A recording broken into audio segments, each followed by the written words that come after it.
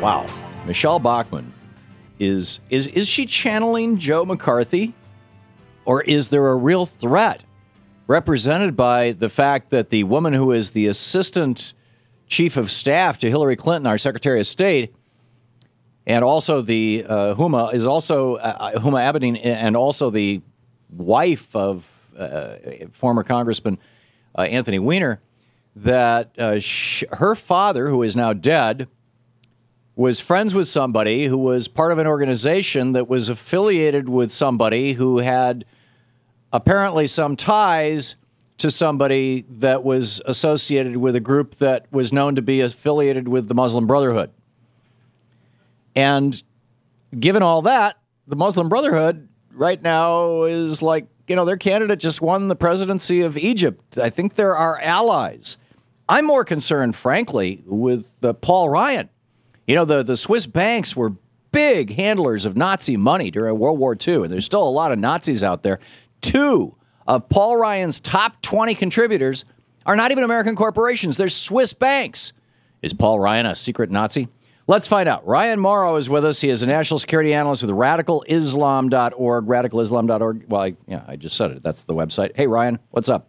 Hey, thanks for having me on. So, do we have more to worry about Huma being a secret, well, she's not a secret Muslim daughter of father who's a friend of somebody who once knew somebody that became a terrorist? Or do we have more to worry about Paul Ryan getting money from banks that bankrolled Hitler? Well, first of all, this accusation about the Muslim Brotherhood operating in the United States in general is proven. We know that from the Muslim Brotherhood's own documents. We've arrested Brotherhood agents that have worked with the federal government in the past. So there is precedent for this. Now, the question that Michelle Bachmann and the others were asking was how Huma Abedin was able to get a security clearance when 3 of her close relatives are tied to the Muslim Brotherhood, with her mother actually being a senior leader in the Muslim Sisterhood, which is the counterpart to the Muslim Brotherhood. The humanity. We believe that the Muslim Brotherhood is a very insidious organization. I am so frightened. What she's not saying is that she's a terrorist or necessarily a Muslim Brotherhood agent, but these type of family ties are taken into account in the security clearance process. Ryan, Huma went through to become the number 2 person to the Secretary of State, you have to go through a substantial background check. But even beyond that, we had last year 3,500 Americans died from food poisoning. I mean, we lose more people every year to gun violence. We lose more people every year to food poisoning. We lose 10 times more people every year to drunk drivers than we've lost in the worst year in the last 3 decades to terrorists. I don't understand why you guys are so frantic and paranoid and panicked about, even Muslims who hate us, because they're not particularly effective at us. I mean, when the IRA was going after the British and blowing up bombs in London every 2 or 3 weeks, almost killed Maggie Thatcher. They blew up the building right next to her. The response of England was not, oh, no, we're going to be afraid. The response was, let's sit down and negotiate with these people. The IRA is now a political party in Parliament. Well, first of all, you can't negotiate with the Muslim Brotherhood when, by their own documents, goal that's written in their own documents is the destruction of Western civilization from within. They come on. Their work in the United States. And the IRA's goal was ending Protestant Christianity.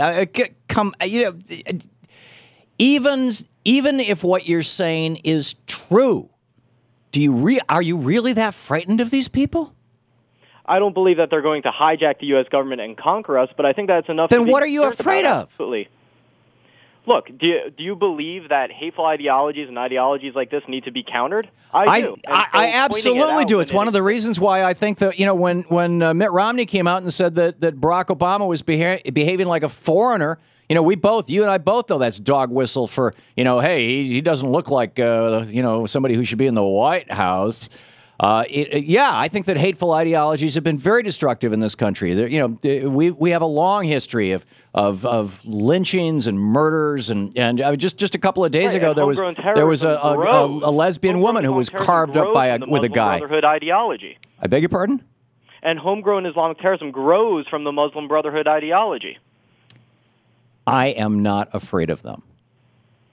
Well, you may not, but you should definitely be concerned enough about them to want to combat them and be concerned when someone has 3 relatives that work with them that's in the State Department. She may be a perfectly fine lady, but it's perfectly legitimate to say, I want to know if this is taken into account in the security process. No, it's not. This is dog whistle politics. This is all about Barack Obama having a funny name that Hussein is in the middle of, being the black guy in the White House, and how can we paint him with anything? Yeah, well, he works for her Secretary of State. She works for his Secretary of State. And you know what? Those same type of Muslim Brotherhood-tied organizations also operated under the Bush administration. So it's not about accusing... What is your worst fear, Ryan? Obviously, this keeps you up in the middle of the night. What is it that wakes you up in the middle of the night? I would say Islamists taking over the Middle East, critical regions overseas, and Islamists already run the Middle East here in the United States. Are you familiar with Saudi Arabia? Yes. That's actually where a lot of... That's ground central for Wahhabism. They're our ally. We put them into power. We've been supporting them since 1931. Right, and that is a huge problem, and I think that's good that you raise that. But keep in mind that the Saudis and the Muslim Brotherhood are tied at the hip, and that they set up the Muslim World League, and that's the organization that Saudis are sitting on a part of. So when you raise the issue of Saudi sponsorship of radical Islam, you are talking about the very issue that Michelle Bachmann has raised. No, I'm not.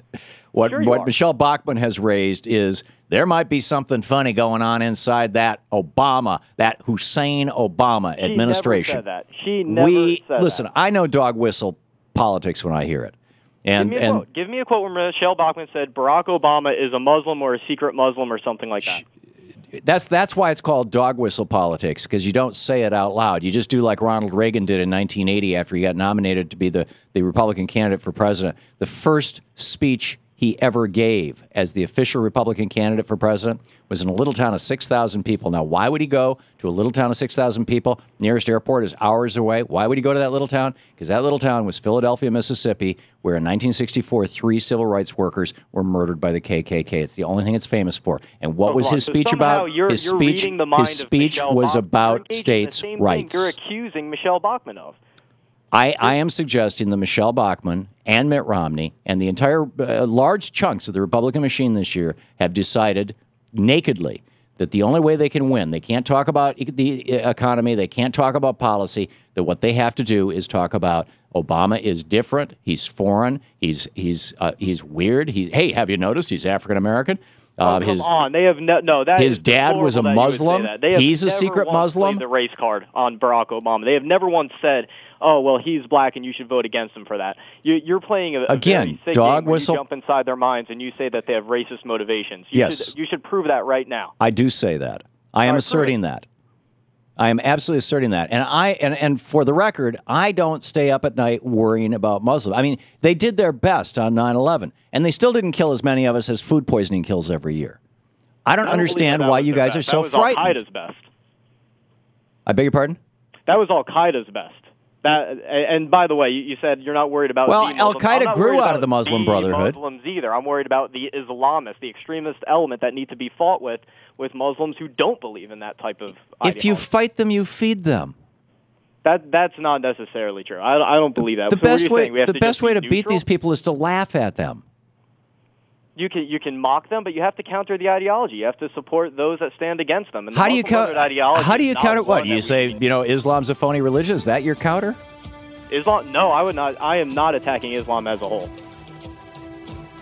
All right. I think we've gone through this. Ryan Mauro, radicalislam.org is the website, national security analyst. Ryan, thanks for dropping by today. Thank you. Good talking with you.